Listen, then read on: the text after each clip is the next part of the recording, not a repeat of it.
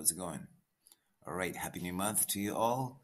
And I've been trying to post this audio for the past few days because it's one of my favorite, and I've been listening to it and applying it on a daily basis.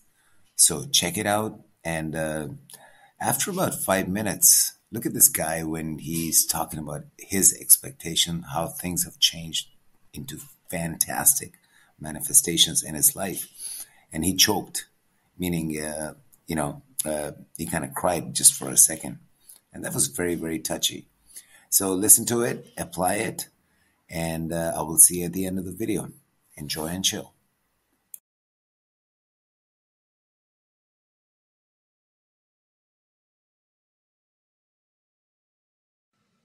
I can't believe I did that again. Well, after a while, you're going to start believing what happened. Yes. You've changed my world. Well, you changed it. We focused upon it, and you caught up. Thank you. That's how it works. People say, "Oh, Abraham, I've been following you." And we say, we're following you. We're following you. You're launching the rockets. We're following the rockets. And then we stand there where you pointed us to be, and we hold the light for you to find. And when you do, acknowledge that that's what happened. I created this. I lined up with this.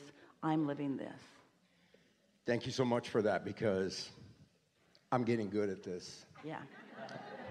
Yeah. And when things don't happen the way I expect them, I start to say, wait a minute. They always happen the way you expect them. When I discover that my expectation is out of whack, I'm starting to notice it. When I let life train me into expectation that is bogus, I'm starting to notice that. Let's use expectation in the real way. I get what I expect. It's never other than that. I expected to get called up here today. Yeah, obviously. It's easier for you the second and third and fourth time. The audience hates you for it because it feels like injustice. So when positive things happen which induce positive expectation, that's why things, the better they get, the better they get, the better they get, the better they get. It's also why the worse they get, the worse they get, the worse they get, the worse they get. So what we're asking you to do is to expect outside of what's happening. It's easy to get called on and then expect it again. The hard thing is to not ever have been called on and then get called on.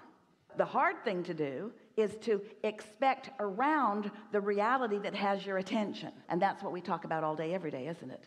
Find a way to care so much about the way you feel that you're not willing to think a thought that doesn't feel good, even if it makes the most sense. I've never had any money. Nobody I know has ever had any money. My family's never had any money. Therefore, I don't expect to have any money. Well, that's not helpful.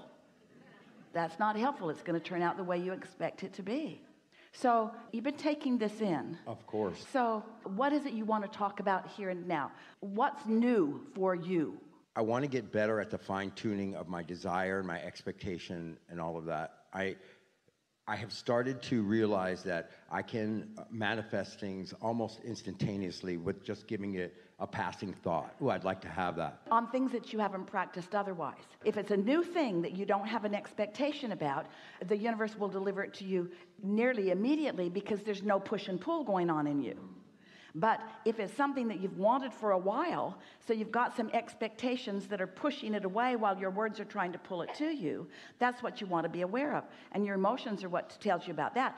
So here's our encouragement. Stay off those subjects. Don't try to teach yourself on the subjects that are difficult. Teach yourself on the subjects that are not difficult, which means choose new subjects. Choose new subjects. Universe, today I would like to see evidence of happy people. Universe, today I would like to see evidence that you know what I've been thinking about. Universe, today I would like to see obvious motion forward for me on something where I haven't been moving forward on before. Universe, today show me progress about something. Now, you see, the way the question is pointed, it's so vague you're not blocking it. You're general enough that you're not blocking it. But when the universe shows you this and this and this and this and this and this and this and this and this, you'll remember. In other words, the way your expectations change is when you ask for something that you really don't quite believe, but you're ask is clear enough and you're not believing is foggy enough that the universe can give it to you, that's how you bridge your expectations. And after a little while, you'll begin to feel invincible, absolutely invincible. You can change the weather. You can rendezvous with everything that you want. There's nothing outside of your ability to modify it in the direction of your desire. I have to tell you that my whole life, particularly when I was a child, I knew that this was a thing. I knew that this was a thing. When I would see movies like Harry Potter or things with magicians or things like that, I knew that there was something to that. I knew that there was something to, I can create from my mind. And people would say, that's ridiculous, or what are you doing? Why aren't you calling that person? Why aren't you putting more action in that? I knew somehow that sometimes that would be counterproductive. I knew that I could create a situation through my focus in my mind. And so I'm so grateful to finally have manifested you into my life to show me that that is in fact true. I had given up on a lot of things coming in my life, and by the way, I'm an actor too. It seems to be a theme today. But that was such a huge thing for me that there was a block there. And I have to say, since I found you last year, things have really started to change, particularly in the last 6 months. I now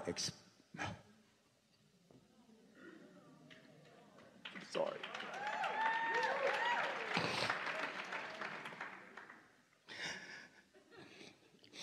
I have begun to expect my dreams to come true again.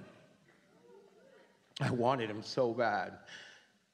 But I realized that wanting them so bad almost made them out of reach. So now when I think about my desire to get a role or be on a show or whatever, I try to, and you'll tell me if this is correct or not, I try to bring that down to something that is closer to something that I manifest like that. I said, oh, of course I'd be calling for that. Of course I could get a part on that show. Of course I'm a good candidate for that movie. And that actually has started the gate to open where people are calling me in. When my agent tells me about a project, I will say to myself, and I don't say it to him, I'm going to get called in on that. I'm going to get called in on that. And I follow the impulses that come to me when I'm feeling good. So everything that you said here, really good. There's one tiny little bit of fine-tuning that we want to give you. Okay. And everyone's right here close with you, and so they're going to benefit from this too. When you caught your breath there for a moment, it was an indication that you had stronger desire than you did belief, just for a moment. Mm-hmm. And that's why it felt the way that it did. It amplified desire. And then the words that followed that experience, where you kind of choked up for a moment, were, I've wanted this so bad for so long. We just want to point something out that we pointed out about Esther's experience earlier. You're really going to like this. You're still doing, and so many people do it, you're wanting to influence or evoke from the universe, from the emotion of painful need than from joyful desire. And it worked with your mother. If you need a little, oh man, she's going to be right there. Humans sort of train you that way, to be just needy enough. But there's a power that's greater than that you want to practice. You want to come from love, not need. From love, not need. From love, not pain. From knowing, not guessing. From knowing, not hoping. You're at the place, and it's a good place to be. It's paying off really well for you, and it will continue to do so, but you could do better, where your desire is mostly being met with hope. And so that gives you quite a bit of what you desire. But when your desire is met with knowing, when your desire is met with love, when you're not trying to motivate normal people, but instead are only dealing with your own push-pull vibration. You see, it's when you think you're going to inspire another. Esther was doing that with her contractor. If he just understands that they are putting me in an inconvenient position and that I'm really too busy for this, maybe they'll hustle a little bit more and they'll get some stuff done. Nope, it slowed it down. Not because they wanted to slow it down. They weren't deliberately punishing her. The universe is not deliberately or indeliberately punishing her. It's that you can't get there from there. So it's from your pure desire and expectation that it be satisfied. But you see, you don't want to appear to be that arrogant. Because when you're sure of yourself, lots of other humans who aren't sure of themselves are offended by your sureness. That's why when you hear the stories from the actors, they are so ready to tell you about their struggle, because they want you to give them permission to have received the benefit of their struggle. If I can present my struggle to you in an efficient enough way, you won't be mad at me for this now success. And a lot of you are doing that in a lot of ways because you're humaning, and because you're banking upon what other humans are doing, because they seem like they're the ones that are casting and calling, and it feels like they hold all the cards, but they don't hold any cards. You hold all the cards in your calling and refusing, in your push-pull. You hold all the cards, and you just caught yourself in that little holding something back that you really wanted. It was like wanting to evoke just a tiny little bit of sympathy from the universe, who will then shine a light on you more kindly. You kind of get what we're talking about? When the universe can't change the kindliness of the light that is shining because it couldn't be a more kindly light. The universe couldn't want more for you or believe more in you. Your inner being, which is what you're wanting to sync up with. Think of your inner being as your true agent, as your true employer, as your true holder of all the cards and all the goodies. Your inner being holds it all, and know you've got the part. You've got the part. It's a slam dunk. It's a done deal. Your inner being says yes, yes, yes, yes, yes, yes, yes, yes, yes. So who is it that you're pleading with? Those who hold no power. And in pleading with those who hold no power, you hold yourself in an expectation where you don't let in the power that your inner being's already laid out for you. It's the best we've ever said that. I get that, and that, what you saw a few minutes ago, is from me practicing that. You know, the more I would feel about something, I felt like the closer I was bringing it to me.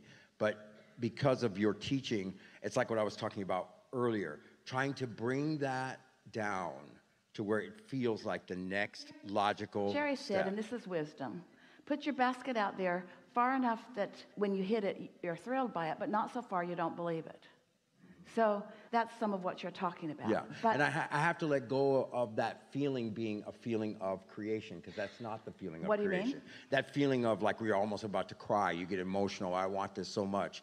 You know, it's got a lot of resistance in well, it, like there's you were nothing saying. wrong with it, because it does indicate the power of your desire. Okay. But it also indicates the power of your resistance. When you're demonstrating the power of your desire with no resistance, you're just obnoxious. You're just sure of yourself, and you're just worried about nothing. And you're just anticipating wonderful things. And you're walking around just waiting for the next thing to reveal itself to you. And you're ready for the revelation, and you're eager every day. Esther used to wonder, because we said so often, the universe will surprise and delight you. And she thought, how can that be? I can get how the universe can delight me, but why would it be a surprise if I create my own reality? And if I put each and everything in my vortex, then why am I going to be surprised? And we say, the timing of it is what surprises you. The timing and the combining of the things that you want. The things that you put into the vortex have been spun into this magnificent combining. And when you hold yourself, as you are beginning to do, steadily in that place of positive expectation, then there's just delight after delight after delight after delight. And so when someone meets you, you don't seem like an actor who is yearning for the job. You appear to them to be the actor that knows that he's got the job. Do you know why so many of the big projects cast the same actors? Because once they've been cast, they expect to be cast. So it seems like they only pick from them, or they mostly pick from them. But it's a vibrational thing. It's not like that. It's a vibrational thing. Of course, it's easier to expect it when it's happened to you. We started this conversation with those words. But you can, by understanding the laws of the universe and by demonstrating to yourself all day, every day, that you hold all the cards, you can then be that person who just expects things to go the way you want them to. Esther wants to say to her contractor and to the guy that's doing the gas pipe and to everybody else that's involved in any project that has anything to do with her, things always work out for me, so we're going to have a lot of fun together. Things always work out really well for me, and I bet they work out really well for you too. And want to be fun for things to work out for the two of us while we're involved with each other. Isn't that a nice way to be? Things always work out for me, which means I always star in successful movies. Things always work out for me, which means I always join really good teams. Things always work out for me. Things go really good for me. I have vibrational winningness going on is really what you're saying. And people want to hook up with that. That's why confidence is attractive to others. That's why coattails are a thing. When you're sure of yourself, everybody wants in on it. And when you're timid, if you're going, people think, anybody else more sure of themselves? Hey, doctor, I'd like you to remove this, whatever it is that I don't want in my body.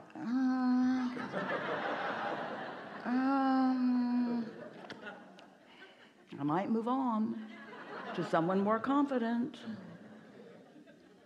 Good enough? Yes. Really good. Thank you so much.